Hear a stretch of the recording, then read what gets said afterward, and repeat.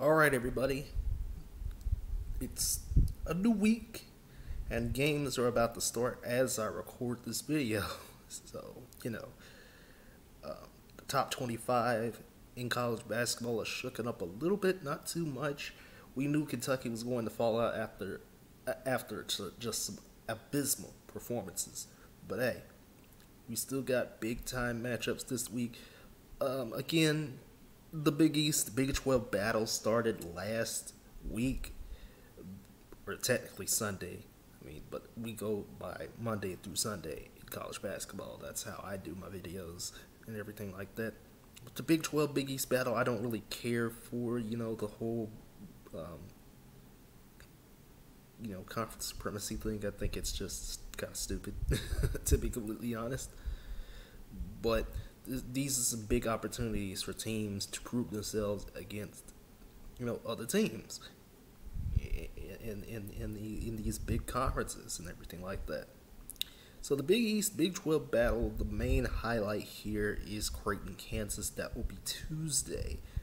There's only one ranked team in action right now, and that is Richmond. They will be in action at some point by the time this video goes up against Wofford. But I'll talk about Richmond a little bit later on in this video, of course. But Creighton, Kansas, big time matchup. It'll be the first of three that day that are going to be highlighted. And again, I wonder what Jalen Wilson could do. I mean, he's a guy that can get inside and score at will. How will Creighton stop it?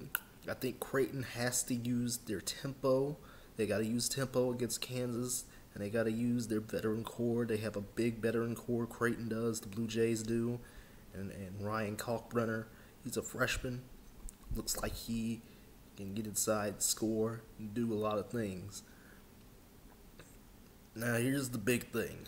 The ACC-Big Ten Challenge, the real meat of this week is the ACC-Big Ten Challenge. Of course, as we know, these challenges and stuff have been organized by conferences to get some good ass matchups on the docket, and we have a couple of goodies on Tuesday night. North Carolina, Iowa. Boy, oh boy, oh boy. I wonder how Luka Garza will dominate this game. Who is going to guard him? Who is going to keep him contained? Will it be Garrison Brooks? Will it be someone of that young core that North Carolina has? They have to get inside, I think.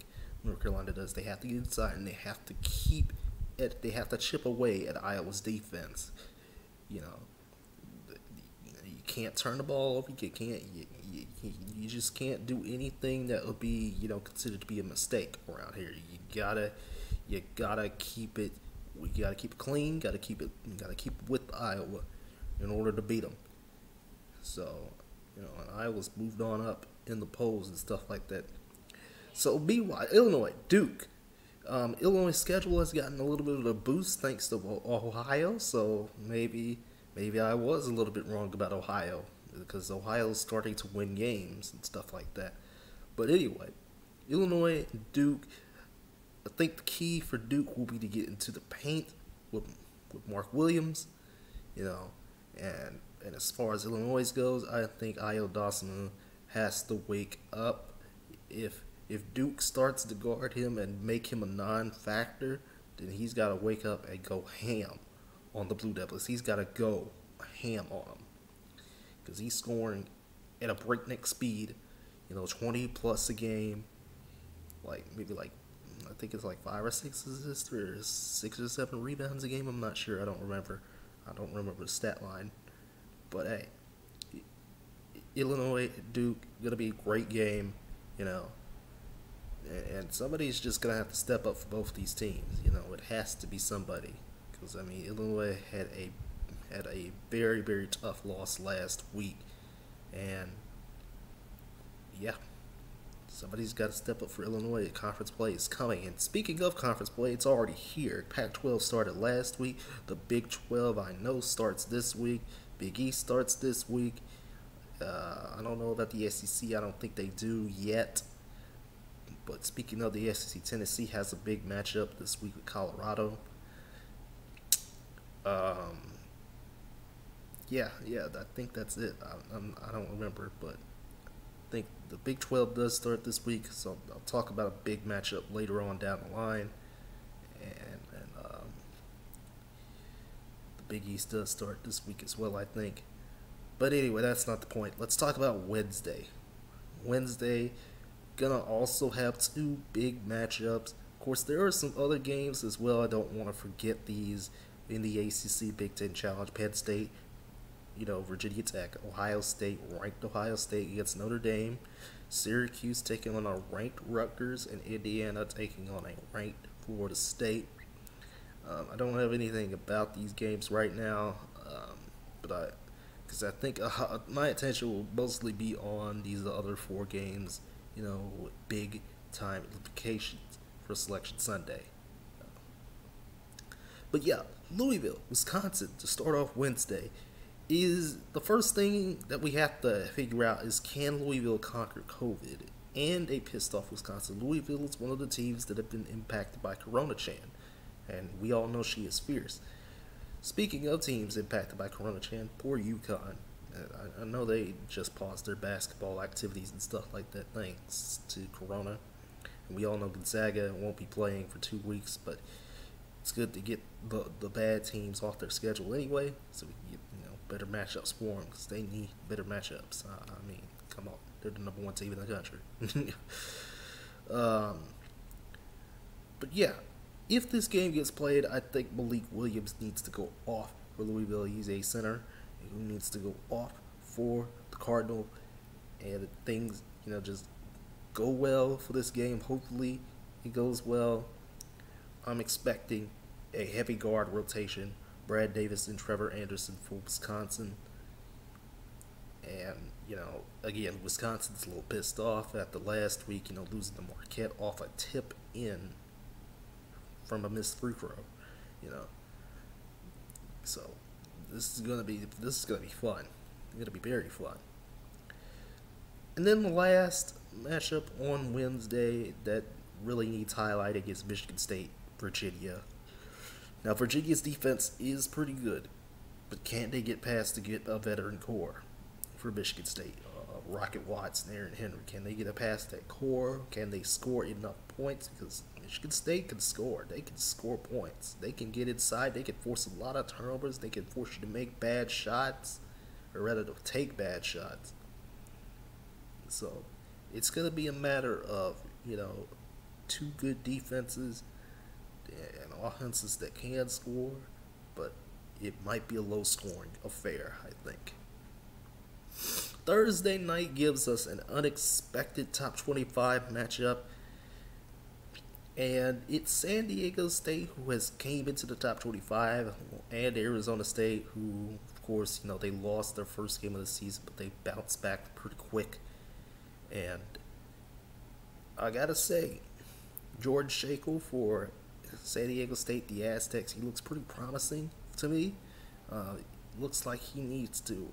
He's been having to improve on some areas, and San Diego State, in general, looks like a very good team for the Mountain West. And we all know about the Mountain West and how troublesome that conference could be. The whole 20-game schedule. I'll keep bringing this up unless somebody sounds off in the comments about it. I'll just keep making fun of the Mountain West and their 20-game schedule. So I think maybe potentially it's kind of dumb. Maybe. Just maybe. It's kind of dumb. But for Arizona State, also a heavy guard rotation that I seem to focus on. Rebby Martin especially. He looks like a guy that can go do anything for the Sun Devils, along with Alonzo Burge and Jalen House, as well. But yeah, Remy Martin looks like the guy that can, do no wrong for the Sun Devils. And I think it'll be a good guard-on-guard matchup. And both these teams I'll be seeing for the first time play, so we'll see what they do and everything like that as we go on through the week.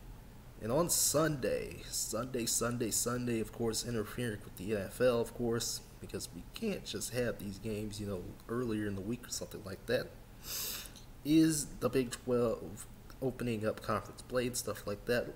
with a big time matchup, Texas and Baylor. First things first is, can the Horns catch the Baylor defense off guard? I don't know.